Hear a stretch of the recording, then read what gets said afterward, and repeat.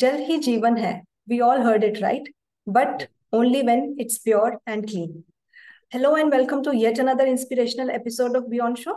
And today I am honored and very delighted to have a globally renowned leader, a visionary scientist who has recently won prestigious Eni Award for his groundbreaking contribution in providing affordable drinking water to millions and harnessing the advanced application of nanotechnology. Currently, Professor Pradeep is working as a renowned institute professor and professor of chemistry at the prestigious Indian Institute of Technology, Madras.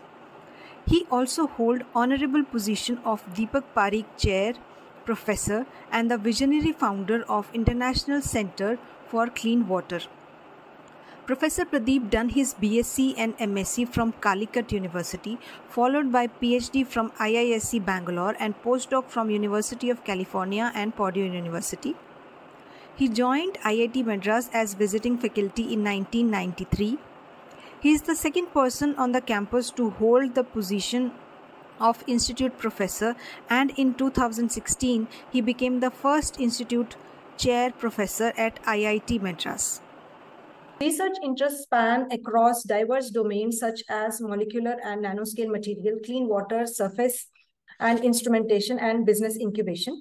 He has made groundbreaking contribution to the field of nuclear fusion, cluster assembled material, clathrate hydrates, and water purification. Further, his group published more than 500 publications in addition to several books and patents. His research has transformed into several technologies, including the first nanomaterial-based pesticide removal from water, which is named Amrit. He is also associated with incubation of several startups like Inodi Water Technology, Vayujal Technology, and many more. Professor Pradeep's remarkable contribution to the field of nanotechnology and material chemistry have garnered him a multitude of prestigious awards and honors both in India and on the global stage. He recently honored with the prestigious Eni Award for his groundbreaking research on water technologies. Among his other numerous accolades is the highly esteemed Shanti Swarup Bhatnagar Prize, an honor of paramount significance in the Indian scientific community. On the other hand, his excellence and dedication led to his induction as a recipient of Padma Shri, which is one of the India's highest civilian honors. These remarkable achievements underscore Professor Pradeep's profound influence on scientific advancement and his enduring commitment to pushing the boundaries of knowledge. It's impossible for me to summarize the contribution in this short span of time. So without a further ado, I extend my sincere and heartfelt welcome to you, sir. Namaste, and thank you for blessing Beyond Shodh and providing us the opportunity to feature your legacy to my audience. First of all, I just want to extend my heartiest congratulations to you and to your team on winning the prestigious Eni Award. Thank you so much, sir. Thank you. Thank you indeed. So, sir, my first question to you is, can you just summarize us about your research interest and the technologies that you and your group has developed over these years? First of all, I just want to... Well, my research, I'm a chemist. I studied chemistry for many, many years. This is my 30th year as a professor. I joined when I was just going to be 30 at IIT Madras. And then several years, so now 30 years. I mean, 30 years have passed by. So this is what it is today. So in this period, I was looking at fundamental aspects of molecules, materials, chemical bonds. But this continues. This activity goes on, and we keep publishing many papers.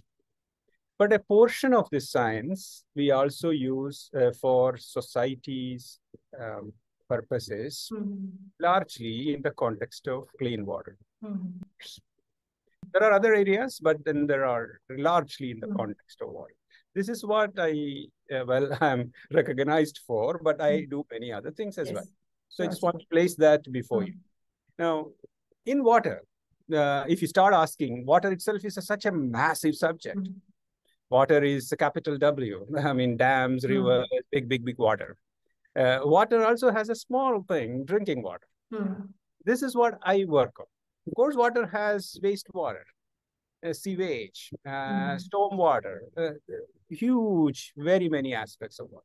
So I work on two things rather, drinking water and water vapor. Yes. Water vapor, water in the air. Largely work on this. This itself is very big. Very big. In fact, drinking water has made civilizations. Yes. Water has made everything. Water has made all the richness of this world. Water is moving our society. So if you start asking, what did you do in that? That itself is, I would say, very tiny. So I'm humbled by what I have. I have done very little. Well, so much more to do. So in that, what is that little that you did? I started, when I was looking at water around 2002, I saw that Indian water, drinking water, could be contaminated with pesticides. Yes, sir.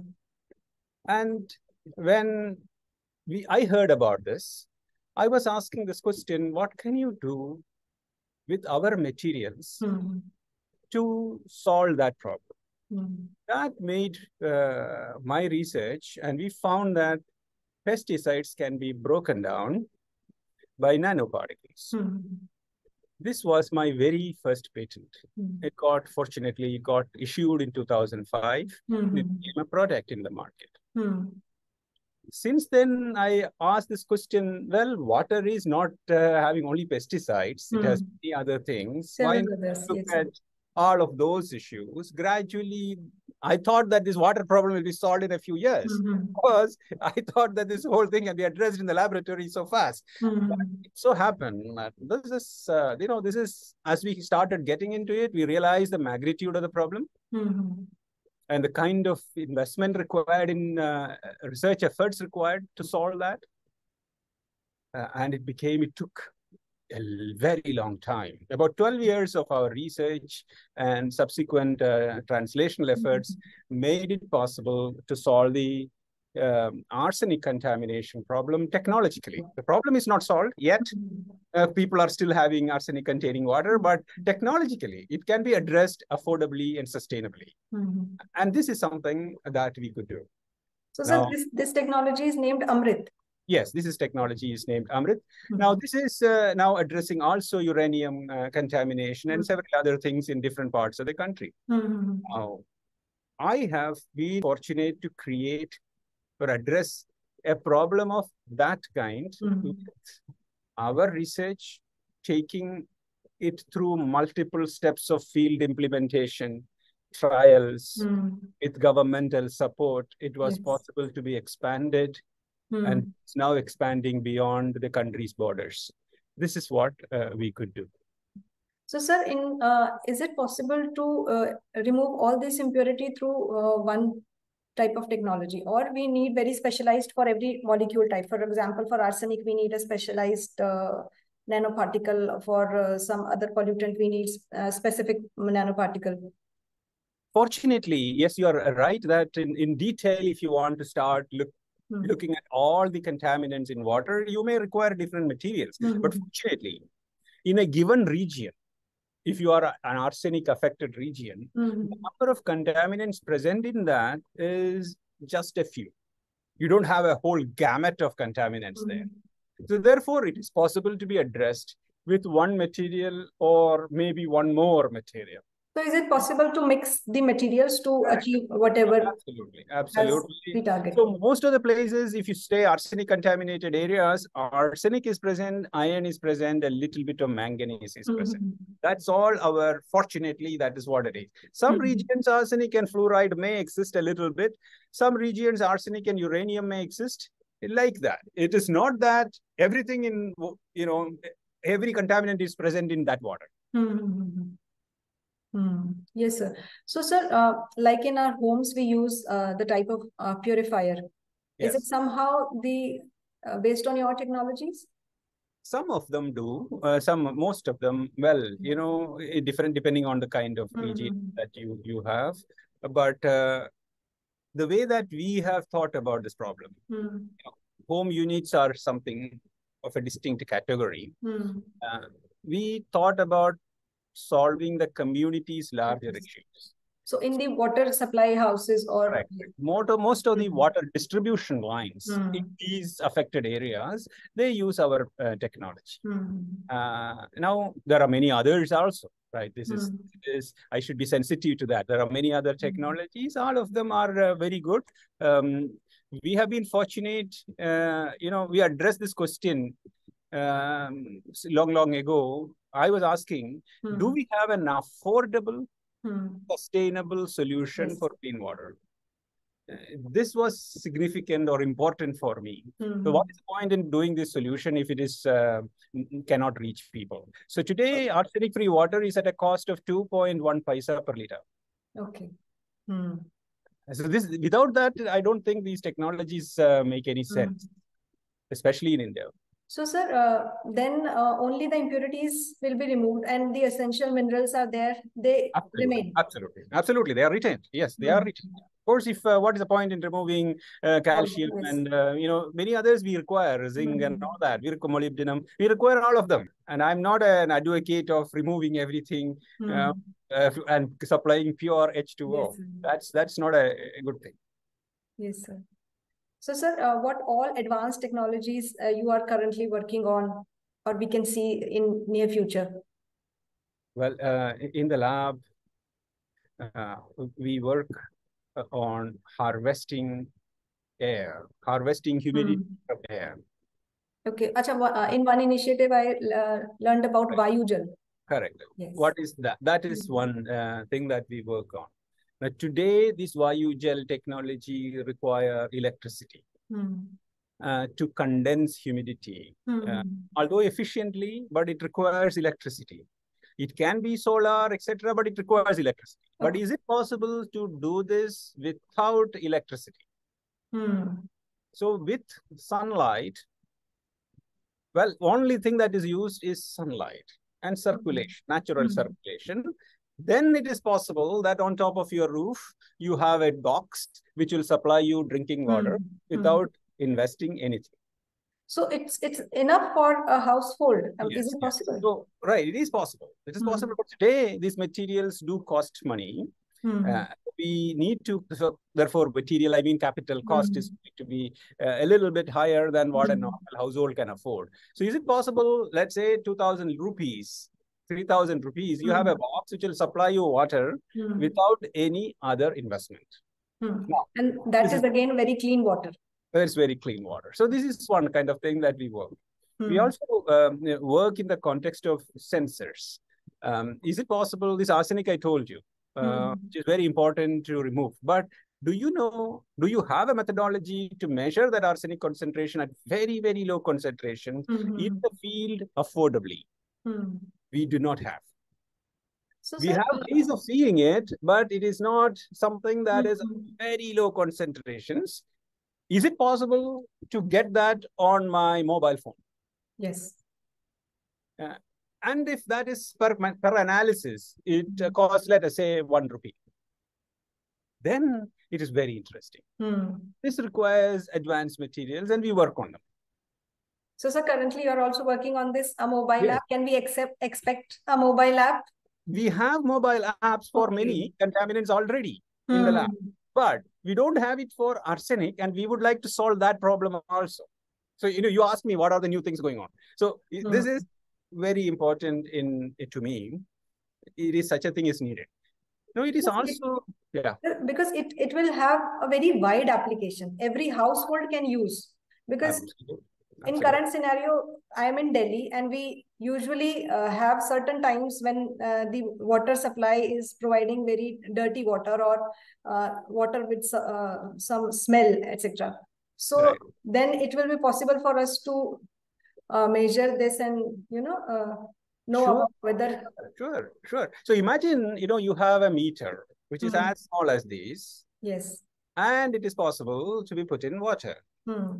And not only that, it is put in water, this data comes on this.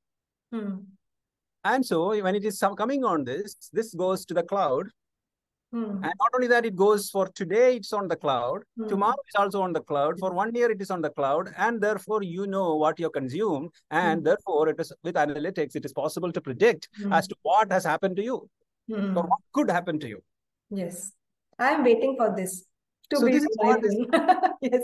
so this is what is happening in the laboratories, and we, imagine I've said this and this, right? Together, if let's say if this can be combined, then it's going to be only one thing, which I will shoot water, let us say a glass of water, and I know the water quality. Yes. So that will be a great thing. And now you are not only measuring this particular thing, as you are walking, you are looking at the rivers, you are looking, the well, you are looking at all that, and you are doing actually community service. So imagine our school children do this, and imagine what will happen to our country. So all these are interesting proposals. Interesting proposal also, sir. They have vast applications. Absolutely. And very necessary applications. Yeah, and they participate in the process, right? Children participate in the community building process. So they become water warriors. They become citizens who are aware of water. So water awareness is something closely connected to the availability of appropriate sensors. Sure, sir.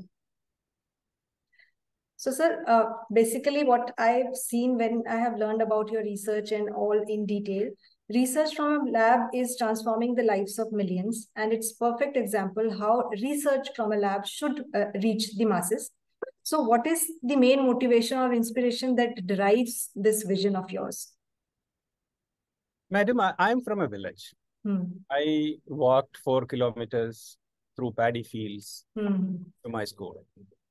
Oh. So I played with water and I enjoy water. And fields feed our country. And if you are not aware of your roots, then if you are a detached individual, research to me is closely connected to your ground reality of the country. It's not that I do 100% only that research. You have, as I told you, I do many other things. But to me, it is essential that we give something to our country.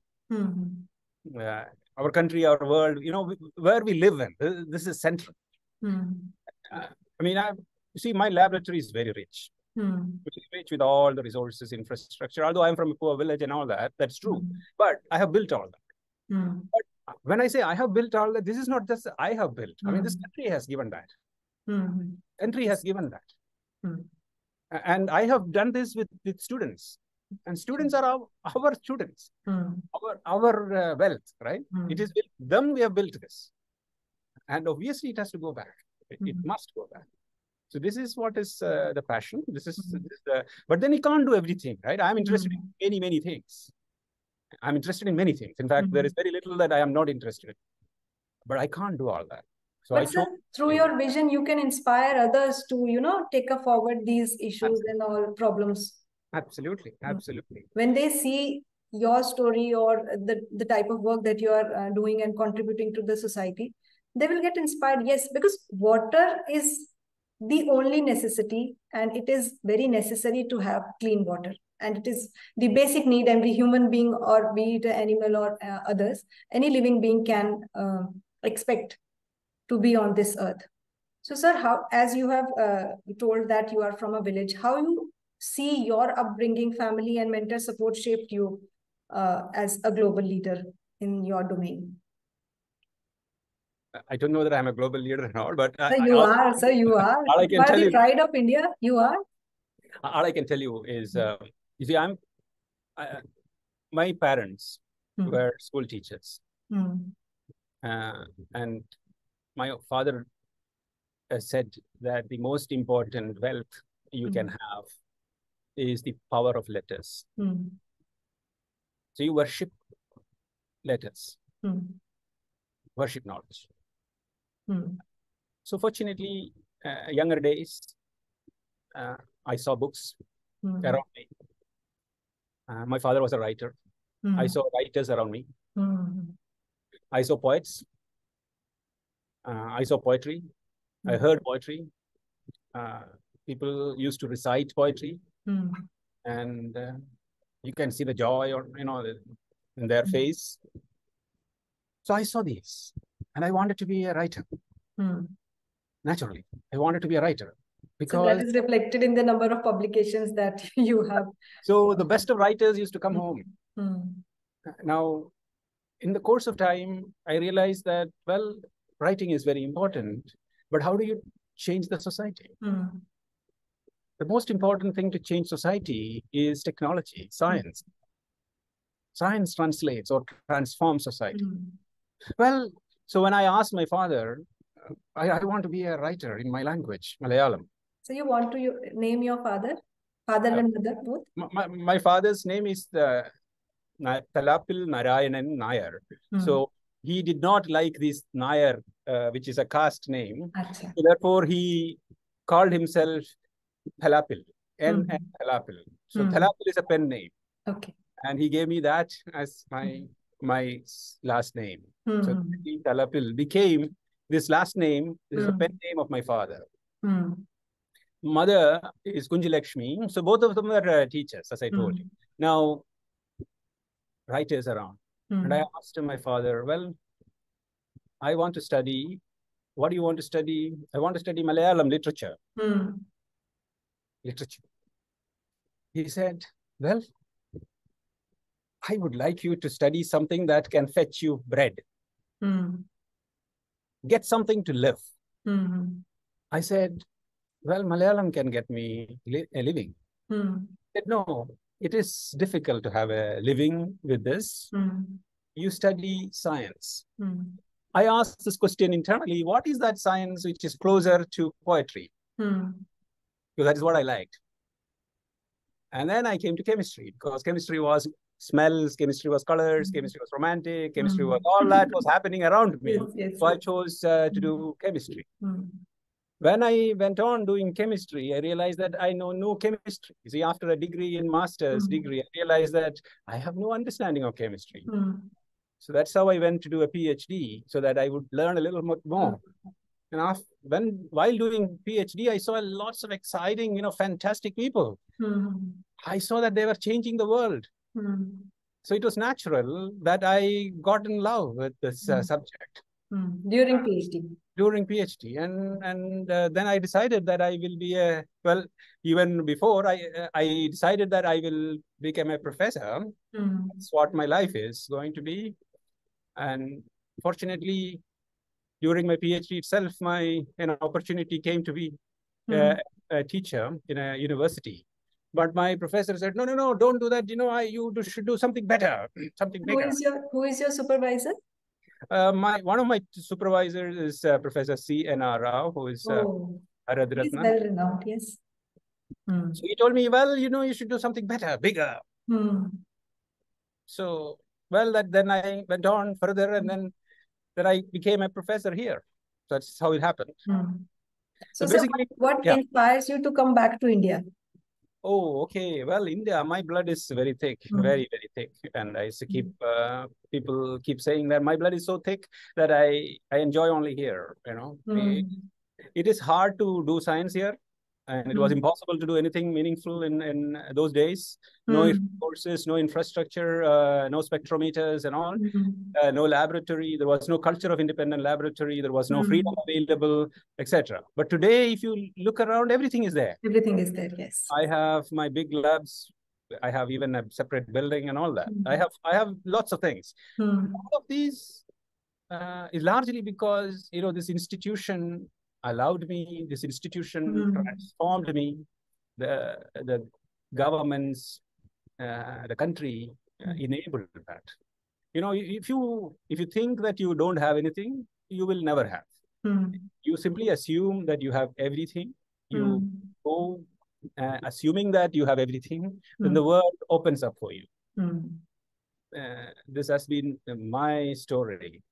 Great decision, sir. Great decision, because India need people to, continue the glory and inspire others to come back. I always ask my guests, when India will become the superpower in science and technology, that we invite the foreigners here for postdoc, and when India became the option for others to do postdoc and research. So, sure. So 30 years ago, My first machine, my first spectrometers, I built with 15,000 rupees. Okay. I had only that much, but I made them with small components.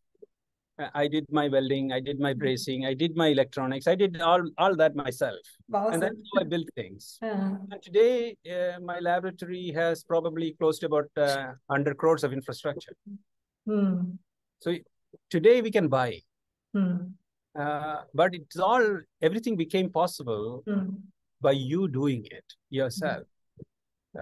And I would advise everyone to do it. Assume that you have everything. Get started. So, sir, you are following this Make in India initiative from your early days. It has to be. It has to be. We are what we make. Very inspiring, sir. Very inspiring. So, sir, how you got interested in nanotechnology? Because at that time, nanotechnology itself is the field that not many are working on. Yes. So what inspired you to take up nanotechnology and in your career?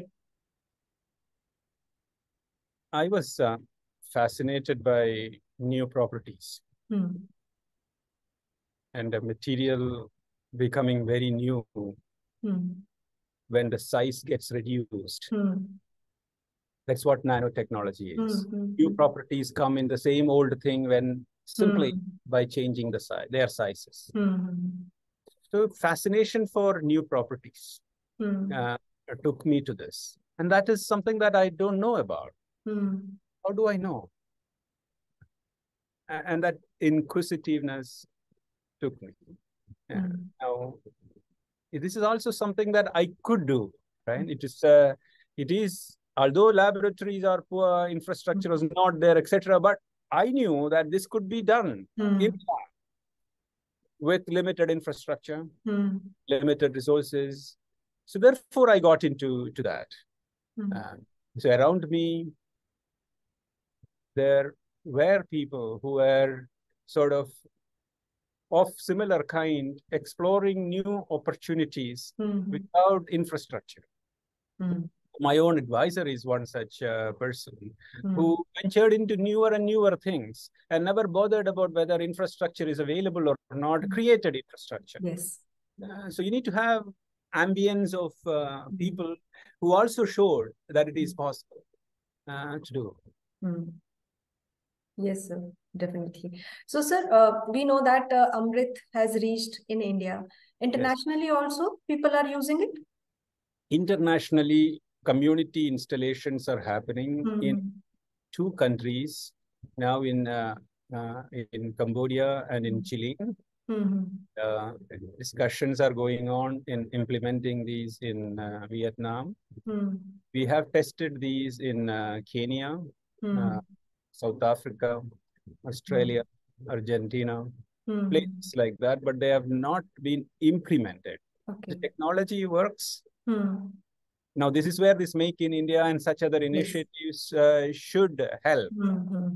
You know, what happens oftentimes is that we need to create these linkages with the local implementers, partners, to ensure that these technologies reach such places. We do not have academic institutions like ours, do not have such mechanisms. And so now that we are doing very well in business promotion and research parks and all that within the country, we should also explore such possibilities abroad. And that's what is going on, and it is taking time. Naturally, it takes time. But we should, with governments, we should initiate it faster. Yes. It can be a blessing for smaller countries like Kenya and all. And right. Of course it is. You know, these problems that we say, these arsenic and all, there's a serious problem here, but Cambodia, it is severe. So there are a large number of such countries where these technologies are needed. Maybe it is even, I would go even a step further, that tested technologies, not only this, many other technologies, India should be in a position to alleviate the pain of others. We should build these just as we did for COVID. Yes. We should solve such things and give these technologies, implement them with our effort. And later on in the course of time, local companies and all these will come up in those places. Yes. And they will come up later, and that can, spread this type of initiative. Absolutely. And that's the only way to reach sustainable development goals. When you say clean water for all, it is clean water for all is possible not only by their own local initiative, but global initiatives. Yes. So, sir, you have received many awards and recognition. How do you feel about these awards and what they really mean to you? Madam, awards come because you did something. Yes. I worry about, or I'm passionate about doing something. Keep doing, recognitions will come. And if you say that you did not get these recognitions, therefore you stop doing, that's the end of everything. So to me, it is only work. And in the course of work, you get an award. It is great. It's a good feeling to hear about it, to get it at the right time. But you never work for awards. Yes. Awards should not occupy an important position in your head. Awards are there, yes, important. But they also bring more responsibility and expectation. Of course. Awards get you more opportunities, right? Awards also give you more responsibilities, all right? And the awards, to me, you have to live up to those awards. Otherwise, you are bringing down those awards. Yes. And you need to give space for others to stand on your shoulders so that they can accomplish far more. Awards should make you humble. Yes. Because you got several awards, now as a result of which a student is afraid of talking to you, then you have destroyed the award's essential purpose. Yes. Very well said, sir. Sir, you are the founder of International Center for Clean Water, which is a unique initiative from IIT Madras. So what inspired to start this center, and what are the main objectives on which this center is dedicated? For a long time, I have been working on water, as we just now heard. But there are many others who are working on water. There are 930 or so institutions in the country giving PhDs. Okay, yes. There are more than 100 institutions working on water in a big way. How many have been in a position to translate these research findings to technology? Very few, very few. So I thought it is important that we create an opportunity to others so that innovations in water can get translated to products. It's the only way to accomplish sustainable development goals. It is not just that one arsenic will address water. There are hundreds of things that are required, and they are all opportunities. So this is one reason. That is, you give a platform for people to innovate in the area of water. Second thing is that we have our learnings. These learnings are not something that you can always write down in pen and paper and take a course. Taking that course will get you become an innovator. It is not possible. You have a place where people can experience this and work with individuals and build. So we say in International Center for Clean Water, come with an idea and build a company. Okay. Anything that is needed for that in the area, we will help you with. Okay. So that is the second thing. Third thing is that innovations are not happening only in Professor Pradeep's group, right? Innovations are happening everywhere. Madras is a very big place. So lots of things are happening. And everything is synergizing, It is not just that one water technology is happening, healthcare is happening, or something else is happening. So all of them together create that ecosystem. This ecosystem is what is enabling new innovations. Yes, sir. So people have to experience these innovations, and this ecosystem will be even more strengthened with international collaborations. See, I work with about 28 or so countries across the world in different ways in water or other areas. So is it not possible to create a platform for everyone to come and share their experiences? So this is the other reason. So I would say International Center for Clean Water is a place where anyone can come and innovate in the area of water. Very great vision, sir. Because what is problem with science? I usually felt in India that we only hide our research, that we will not going to share it with some other person until and unless we published. But nobody cares of a broader image, broader vision to just collaborate and generate a newer product and newer technologies. So yes, this is the much needed. And I think and many other domains also, they will also collaborate in this way and provide the ecosystem for the young innovators to, just thrive and come up with a product. So my thought is that, language is a legacy of humanity. There is nothing called your language and my language. Yes. Language is between us. Same is the case with my name. My name is, is a name because you call me with that. If there are no people to call me, there is no name. Same is the case with science. Yes. Science is of humanity. And this has to be shared. Of course, you are an honor, you're an author, you have patents, you have all that thing. But I do respect that. But this reality is that this has been built with this country, with the world, with all that knowledge that we have created over generations, over centuries, over humanities, the entire civilization. And so it belongs to the humanity. Yes. So, sir, all through these years, what are the challenges that you have faced, or you can say these are the major hurdles, and that situations can be, changed, or if they were smoothly gone, the innovation could be on another level. What are the struggle and challenges that came across your journey? There are very many challenges. The most important thing is that in science, you get returns very slowly. And society, by and large, does not understand that. I never owned a house for very many years. For over 25 years in IIT Madras, we didn't have a house of something that we own, right? Of course, we lived in the IIT Madras quarters. I never invested my time into those because building science was sort of consuming all the energy. Science gives you returns slowly.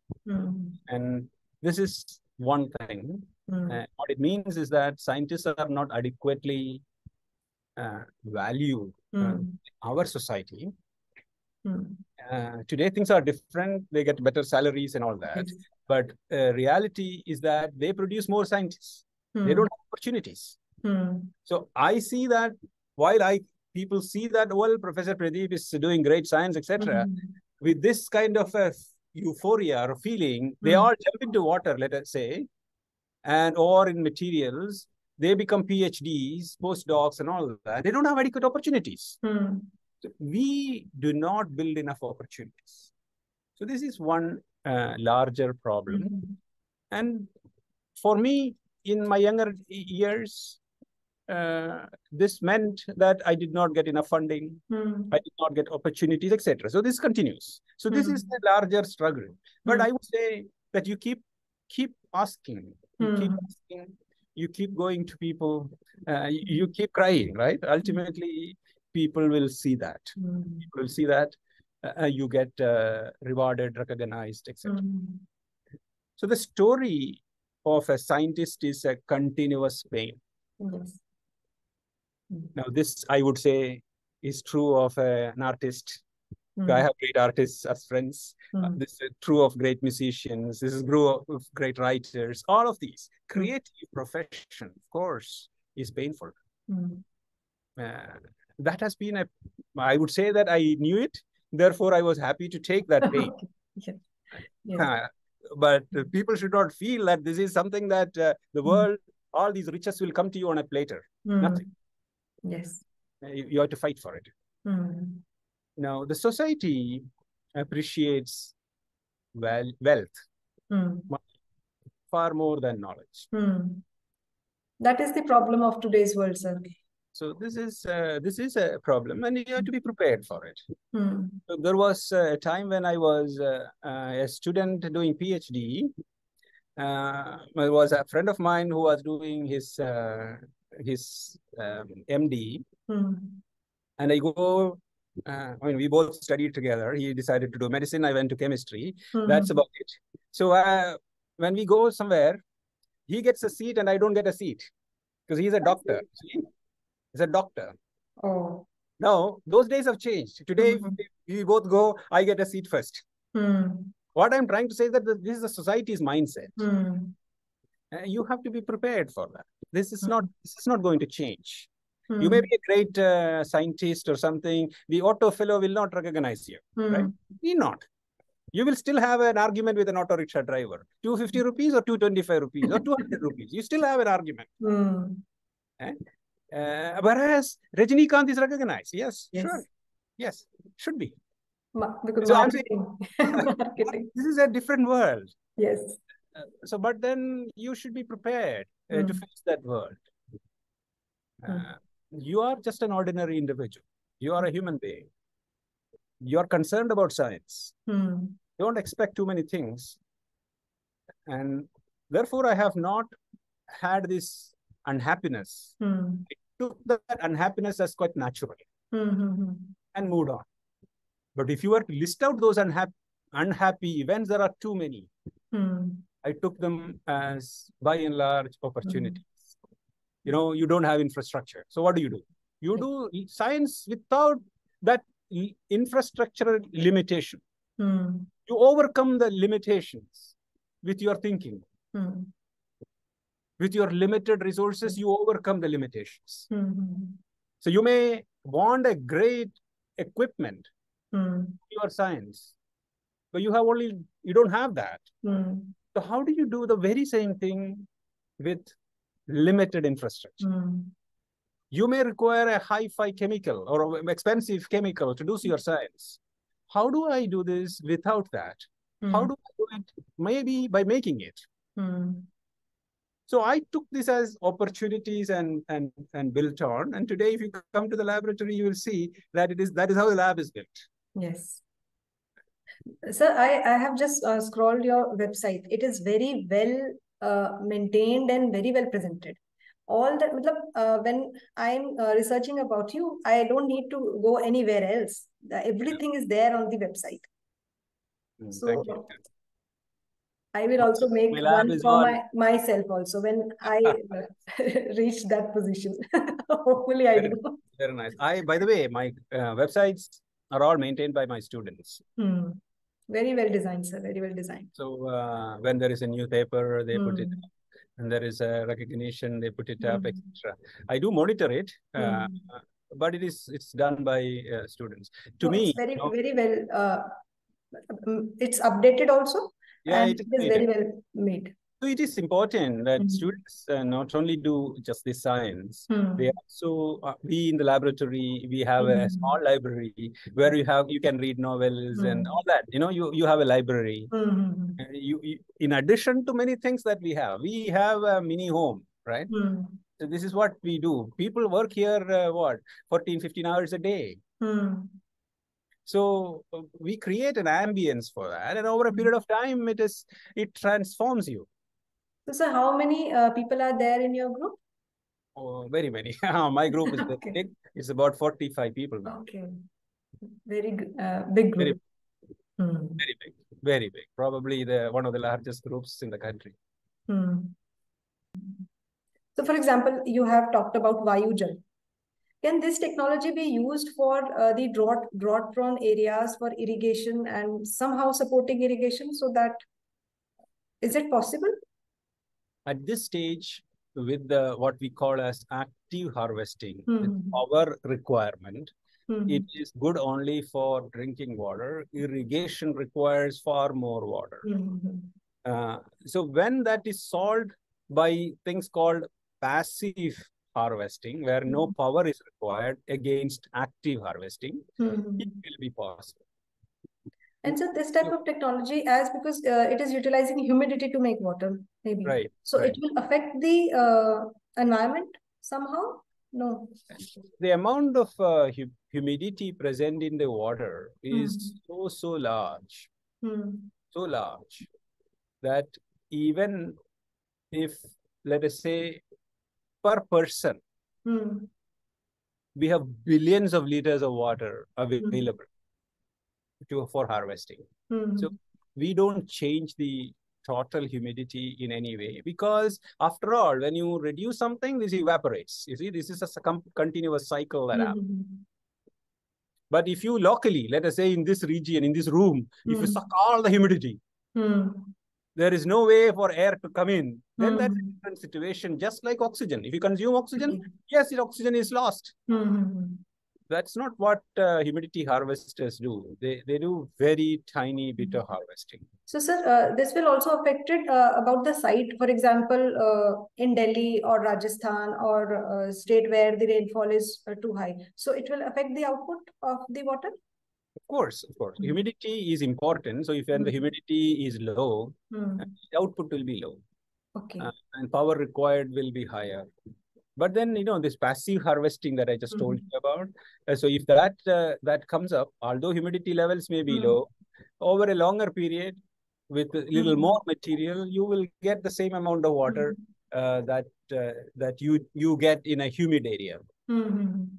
So this technology also, is it currently installed? It is certainly installed in not at the scale of the Amrit and all, but it is installed in a number of installations across and also abroad. So this happens, but it is expensive, as I told you. Okay. So, sir, if somebody wants to buy it, then where? Yeah, there is a startup company, and they can write to yes. Okay.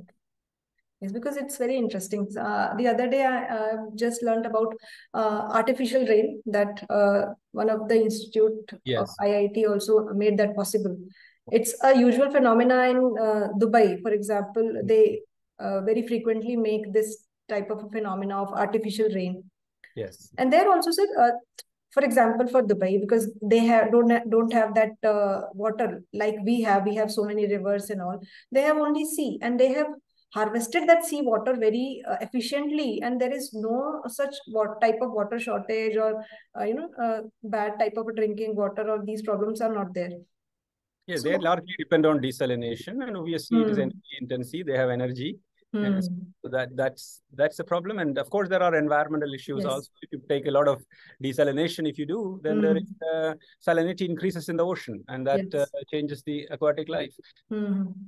Yeah, quite a that has other type of coupled issues. Yeah. So what do you think?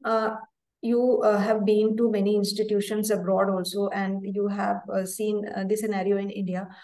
What do you think the policies, or what all policies we can improve to make the environment for research based, which is more product delivery, which is research then transform into a product, and that can be for every science, for example. So what changes in policies you can suggest so that we can have more product friendly environment, and we can provide the type of ecosystem for students to take up such projects? Well, a big question. India is doing very many good things. Over the years, India has done substantially, it is continuing to do great things, improving, but far more to be done. Let me just list out a few things. Today we have CSR, corporate social responsibility based, that can go into research. CSR, the money available is about 35,000 crores per year. Is available, and it can be tapped for research. Institutions which can tap this for specific projects or specific objectives, I'm sure that the resources are available. Now, governmental resources are not adequate. I don't see that it is adequate today to fund quality research. We are just about spending 0.67, under 0.7% of the GDP in research. Ideally, it should go to something like 2.5 to 3%. Over a period of time, this was expected to climb up, but it actually not climbed up. Now, that is where the CSR and all those things have to come in. But reality is that resources are not adequate. Yes. This is one thing. And the larger thing that I would say is that we need to pump in more money. The secondly, when you start pumping in more money, that money has to reach people. It's far more important to give whatever money that is possible at the right time, rather than giving 10 years later or 5 years later. That is a now. Very relevant point, sir. Yes. So we must create our machinery sufficiently well-oiled, mechanisms of distribution to be effective, such that money reaches that young man or woman at the right time, their career, to build science, value. So these two things, what is more important to me is a scientific temper has to be created in the country. Although the Constitution talks about it, scientific temper is very much missing. So anything that we can do today or India can transform only with science. We must realize it. It is with science, world has transformed. American dollar, $1 is, I was told that it is over 91 cents or 92 cents is nothing but technology, or even more. So we must realize this technology drives this economy. And for that, scientific temper is essential. So how do you build scientific temper? A whole lot of activities have to be taken care of in buildings. You know, I feel that it is not IITs or IISc that will change India. It's our universities which will change India. It's our colleges that will change India. And they need resources. See, I'm aware of, I work with certain universities. It is my laboratory's funding, whatever that I get, is available to a department in a university. So how can you do research? So it must be, the nation also has to be, we must distribute resources. Yes. I would like to have more and more people from Manipur or Mizoram or Meghalaya to come into research. Diversity. This diversity is essential. And how do you enable this? See, ours is a country where women don't do research. I mean, so the issue women is something else. It will again take up an hour of discussion. Yes. Yeah, things are changing. I fully understand that. But what I'm saying is inclusion of very many kind would be required in our society, in our research endeavor. That's when only that way you will address certain challenges. Yes. You will address specific problems that way. You will be sensitive to those problems that way. So I am a person, I would say that research requires all-round discussion. Every aspect or every facet of the society should be engaged in this. And every region, there are people, I get a lot of Muslim women and men in my laboratory. I personally encourage this, because these are communities where we haven't adequately, provided opportunities. Now, this is not to mention one specific group, every group. Now, this will happen only when universities are empowered, institutions across the country are empowered. All of these require investment. I would say, touch upon the last bit. India is such a diverse country, languages. I enjoy my language. Same is the case with other languages. We have not strengthened scientific research with those languages. I would say we must have technical publishing in Hindi, in Uriya.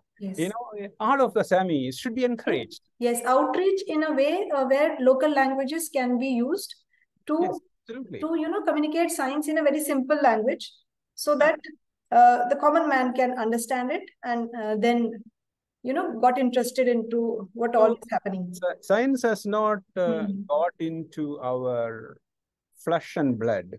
the whole society. India has a whole. India's diversity is larger than the diversity in Europe. You must understand this. Yes, that is an asset to our country. Yes, it is that asset. We have to strengthen that asset. So to me, the tomorrow's best scientists are there in those neglected majority. They need to be brought to the mainstream, and that is the other challenge that we have. Now, if I started talking about this paddy fields and walking and all that, there are very many people who have walked through very many paddy fields of drudgery. And those people, when they walk through the corridors of science, new science will come. Yes. Yes, true, sir. So, sir, I'm a bioinformatician. So I just get to know about hydroinformatics. What exactly is hydroinformatics? I never heard about that. So hydroinformatics is a methodology of utilizing all forms of water-related information to predict, to analyze, to empower communities. So what would be its applications? So imagine a village where you know about the quality of water, quantity of water, the humidity in your soil, the humidity in your paddy field, the quality of water available there, how this water is changing that society in terms of the agricultural produce, prices, your health, all of that. You have multi-layered information that you can build an analytical model, and that would be hydroinformatics. That also involve AI? It will, of course, involve AI. So the key thing that we are doing right now is we are monitoring a village with sensors put in place, with real-time data and analytics to tell us whether the crop is doing well, the people are doing well, what intervention is required today. That is this is something that there is no limit to this growth. But resources, of course, is a problem there. You can't put sensors for everything. You have sensors for a few things now. You don't collect every possible information that you can collect. But ultimately, it is going to be driven by data, big data. So, sir, which village are you doing that research? This work is close to a village in Erode district in Tamil Nadu, in a place called Nallampatti. That's a village where we have a Nallampatti dashboard where we have. So once that research will complete, we can have that type of a product that we can. Yeah, you can see that actually Nallampatti village. You can see the data available today. I'm just not seeing that right now, but my person can show you this. Okay. So this is already available.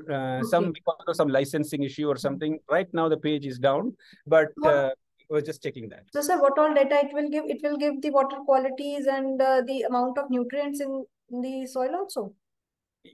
Anything. In fact, it all limits to limited to the kind of sensors you may have.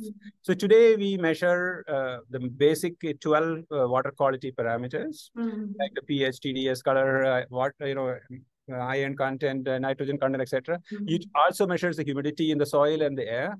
It also measures the temperature, pH, etc. of the soil, amount of water that is there, the rainwater that is continuously being monitored, the climate is being monitored, the plants and their chlorophyll levels are being monitored. So like this, if you start thinking about it, anything that you can see with an eye, which can be an instrumental eye, you can see. Very interesting, and it is of my interest also. How you are doing that? Of course. Yes. Of course. Yeah. It's a great, thank you. Great amount of work and very innovative vision of yours.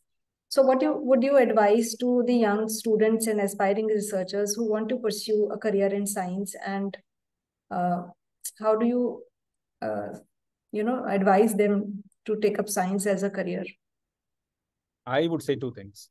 To me, science is seamless, endless. To me, science is literature, science is music, science is everything. Science is everything. You just develop that openness. To me, mridangam or tabla is the same thing.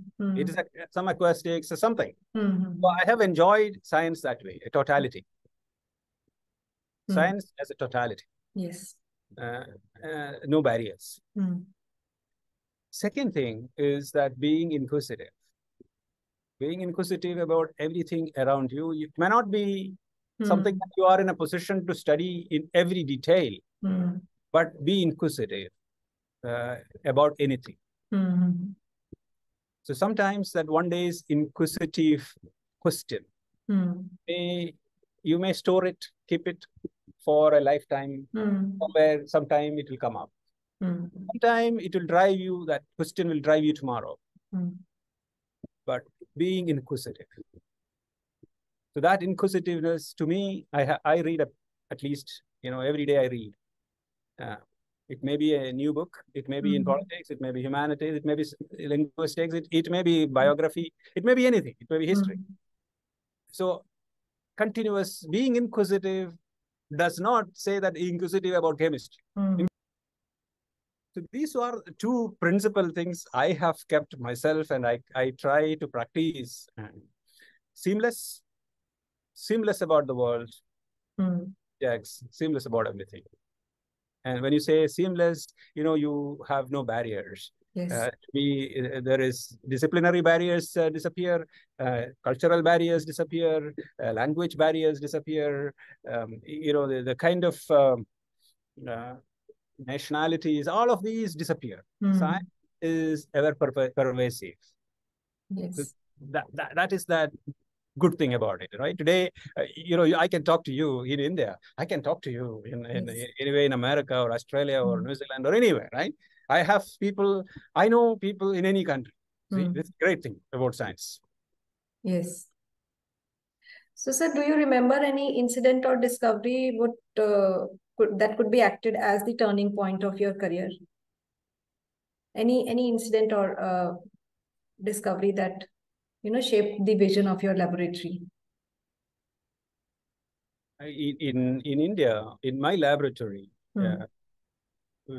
when new things are born, when we observe new things on a screen or a computer screen or a spectrometer or in a static laboratory, I am excited when a new thing is seen. The trigger is that new thing. I would go any extent to find that new thing, support that new thing, support that individual who finds something new. I'm after new. And so any specific you want to mention that, yes, this happened and that gave us So in the context of water, yes. I first saw that these pesticides that I had in water, they don't exist with certain nanomaterials than today. This was a measurement that changed my direction in the area of water. But as I said, that's a finding. That's an observation. Yes. That's a peak in a spectrometer. That's in a GC or a gas chromatograph or anything. So it is a new thing that is manifested as a measurement. That changed me in the context of water. It was that finding that changed me. There's very many things in the lab. All of them were triggered by one observation. Yes. So, sir, how do you see your journey and what inspired you to still, continue with such a passion and grit? So much more to be found. Inquisitive every day. What all can we expect in near future? Don't know.